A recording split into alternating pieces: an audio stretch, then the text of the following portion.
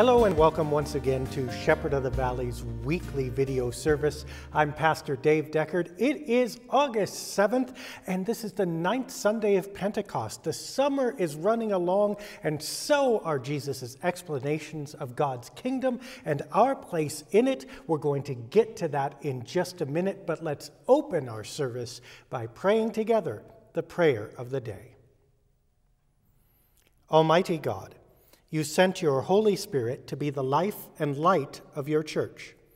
Open our hearts to the riches of your grace, that we may be ready to receive you wherever you appear, through Jesus Christ, our Savior and Lord. Amen. God comes to us this day through the Gospel of Luke, the 12th chapter. Jesus said, "Do not be afraid, little flock, for it is your Father's good pleasure to give you the kingdom. Sell your possessions and give alms. Make purses for yourselves that do not wear out, an unfailing treasure in heaven where no thief comes near and no moth destroys. For where your treasure is, there your heart will be also. Be dressed for action and have your lamps lit. Be like those who are waiting for their master to return from the wedding banquet, so that they may open the door for him as soon as he comes and knocks. Blessed are those slaves whom the master finds alert when he comes. Truly I tell you, he will fasten his belt and have them sit down to eat, and he will come and serve them. If he comes during the middle of the night or near dawn and finds them so, blessed are those slaves. But know this, if the owner of the house had known at what hour the thief was coming, he would not have let his house be broken into. You also must be ready, for the Son of Man is coming at an unexpected hour." The Gospel of our Lord. Now, in this Gospel from Luke, we get a delightful look at Jesus describing the kingdom of God, what it is, and most especially, how it works among you and me and the communities around us. And I don't think it's an accident that Jesus begins this gospel with 4 little words that are common throughout the Bible that almost always announce some kind of divine revelation, but also hit us personally right where we live in our very own hearts, in our very own lives. And those words are, "Do not be afraid." Before Jesus can even begin to talk about God's work among us, Jesus has to reassure us. And Jesus has to move us out of our normal mindset, which is a mindset of fear. Now, we understand this almost instinctively. I think if we're living through this summer of 2022, we have been bombarded with a lot of things that make us afraid from different directions. There are social things going on and social justice inequities and political things and also shootings and mass disasters and all kinds of things that make us look at the world and go, "Oh no, I don't control this." And that actually is correct. The world is a pretty big and a pretty scary place. But the thing is that most of us, once we get a little bit of power, once we get a little bit of authority in life, go about the business of making it less so. Except we kind of cheat when we do that. Instead of actually going out and changing the world through our action, through communication, through social change, whatever it is that we need to do to actually make the world less scary, we substitute things. We get enough material goods or a house or enough things that we like that give us some internal sense of, well, I'm doing okay. And we make the world work for us, even though it's not really working in the large scale and often not for the people around us. We substitute in this idea of personal security, personal rights, personal safety, whatever it is, for actual action in the world that gives grace and love to the world, that changes and transforms the world. That's kind of the bargain we make with living among each other in a big, wild world. And this is part of why it is so disturbing to people, despite the obvious tragedy and the loss of life and all the reasons we should be disturbed. One of the reactions we get, for instance, to a mass shooting event is, well, I thought I was safe. I thought I could go. I can't believe this is happening here. And in reality, actually, it's been happening across the world to a lot of people. The number of people whose lives are torn by warfare or political oppression or starvation. I mean, there are hundreds of thousands, if not millions of people who endure this kind of stress and pressure every day. But what do? We separate ourselves away from them. We separate ourselves away from those things. We say, yes, we understand intellectually that this happened somewhere, but not here, not with me, not in my life. And then we build up those walls and we build up our power so that we can make sure it's so. And in doing so, we put a shield or roof over our heads, we put walls around us, we build up protection, and we make sure that our lives are well defined and also, by our own definitions, full and safe. Now, here's the problem with that from a cosmic perspective. First of all, that world is still out there. We haven't really protected ourselves. All we've done is try to pretend that it's not big and scary and to ignore all the suffering of our neighbors in favor of feeling safe ourselves. But the second thing that we have done is we have shut out any possibility of change, either change coming from within us and affecting the world, or change coming from outside and penetrating our walls and our shields and our ceilings and getting through to us and really transforming us. We hunker down, we huddle down, we get in the bunker, and that's our way of dealing with stuff. And anything that threatens to either move those walls or bring us out, we're scared of. This is why Jesus starts this gospel with, do not be afraid. Not because the world isn't scary, it is, but because Jesus says, here comes something from outside of you, from outside of the world even. And in order to experience it, you are going to have to understand a world outside of your bunker, outside of your own self-interest, and you're going to have to experience something that does not center on you and on your power. Do not be afraid. Look up, come out, see what is going on. And what is going on? This is how Jesus describes the kingdom. It is God's great pleasure to give to you.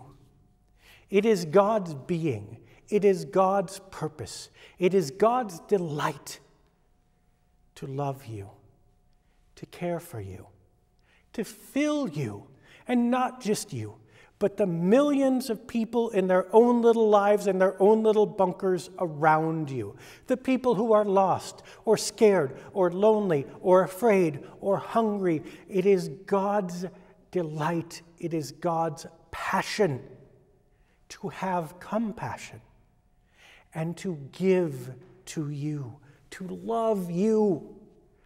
That is why God is here. Lift up your eyes. Come out.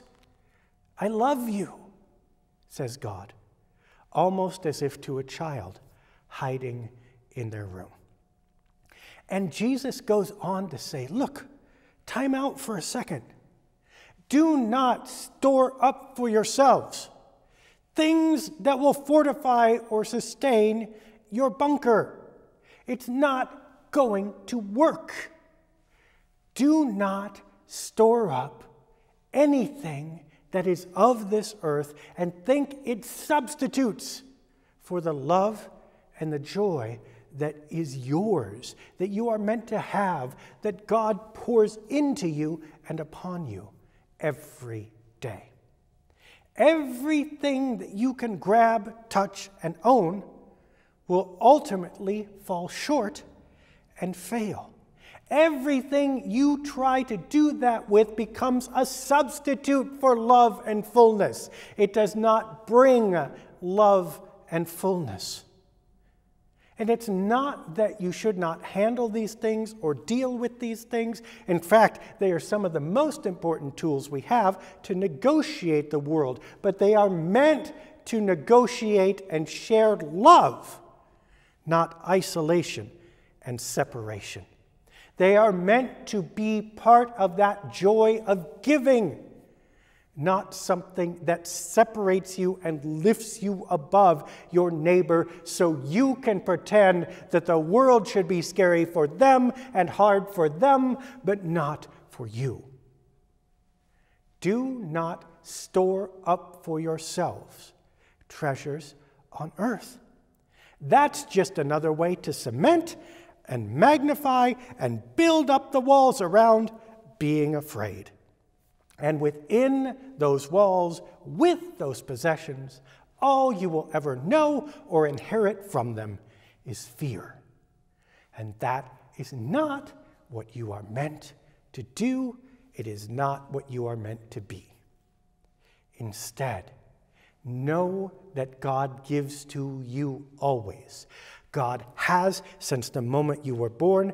God will continue until your last moment on earth and even beyond that. And that is something that no promise or possession of this earth can do. God loves you. God will never stop loving you. Lift your eyes up. Come out and see what goodness is meant for you and what an opportunity you have to share that with the rest of the world who does not yet know these things. Jesus finishes this with a very interesting story. He compares God to a thief coming in the night. Now, that's normally an inversion of what we think. God would be the, God would be the law enforcement officer, or God would be the white knight on a steed coming to rescue. God would certainly not be compared to a criminal. But look at the situation that Jesus is addressing, with everybody huddled up in their own little place, fortifying it against all intruders. Jesus says, guess what? God is one of those. God is one of those things, one of those people who will come from outside you. God is one of those things and people that your walls will not be a protection against, because there is nothing to be protected against. And those items that you store up inside as items of fear and protection for yourself, guess what? Yoink! You don't get to rely on them anymore. Instead, God comes and brings something new. And whatever this new thing is, whatever this new kingdom is, cannot be defined in all times and in all places the same way. That would simply make it another possession that you slip in your pocket and own. That would simply make it another item of fear and protection and control. And the kingdom of God is not that. You and I don't know what the kingdom is going to be or call us to on a given day. So Jesus says this: instead of looking down and looking in and trying to own all of this, look up. As you come out, be ready. Don't know where you're going, don't know what you're going to see, but be ready. We are going on some kind of journey together, For each of us, it may be slightly different, but for all of us, it will be the same in that it is a journey of faith and hope and love that we take in the midst of each other and in the midst of this scary world. And in doing so, we do not avoid the fear, the lack of control. Instead, what we do is celebrate what we are able to be and able to do in the midst of it together. And we say to ourselves, if you took my bunker, if you took my possessions, even if you took my very life, that would not be the end or the sum of the story. For now and tomorrow and every moment of every day, there will be another step forward. And our job is not to cling into place as if the fear of that step overwhelmed the promise. Instead, our journey, our calling, our job is to walk it. And I will take it, and you will take it, and we will take it together. It's a very challenging, but also fascinating look at what God's kingdom does when it hits a world that trades on isolation and fear. I hope that you are able to hear this voice today, that God is speaking to all of us. Do not be afraid. Do not cling on to things that are passing or will pass. Do not separate yourself from the suffering of your neighbor to pretend like you are doing okay. Look up, step out, and let us go together. If not into certainty, then at least into hope and assurance that God loves us every day, that God is blessing us every day, and that God walks with us every step of the way. Those that are clear, those we have no idea about, even those that are too scary for words. You are filled, you are given to, you are a child of God today. May your steps be full of that assurance, but also full enough to overflow and share it with others so that your hands, my hands, God's hands, together might reach out to the world, wrap it in love, and walk forward in peace and hope. Amen.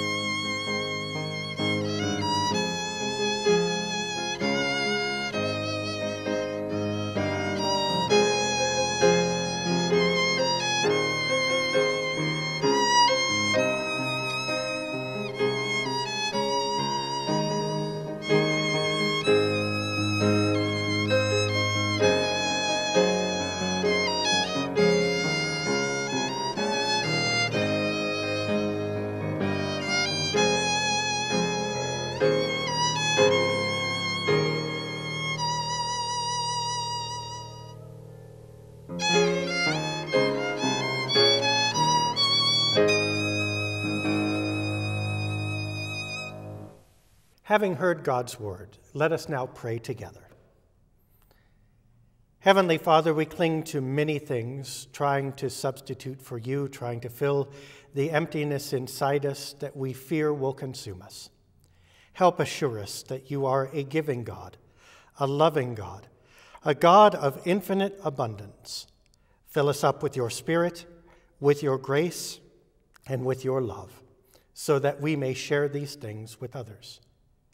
Help us watch out for, listen to, and tend to those who do not have enough, those who are without food or clean water, those whose physical health is suffering, those who are suffering mental or emotional difficulty or distress, those whose relationships are failing them. Also those who can't find jobs or can't afford to put a roof over their heads or food in their children's mouths. We pray for all those across the world who are operating under an assumption of emptiness, and we ask that you use the resources of our hands, our hearts, and our communities to fill them and assure them that you love them as well, and they are part of your family. Amen. We invite you now to gather bread and wine or whatever you have on hand so we can celebrate together the sacrament of Holy Communion. In the night in which he was betrayed, our Lord Jesus took bread, gave thanks, broke it, and gave it to his disciples, saying, "Take and eat. This is my body given for you. Do this for the remembrance of me." Again, after supper, he took the cup, gave thanks, and gave it for all to drink, saying, "This cup is the new covenant in my blood, shed for you and for all people for the forgiveness of sins. Do this for the remembrance of me." Let us pray together the prayer our Lord taught us. Our Father in heaven, hallowed be your name.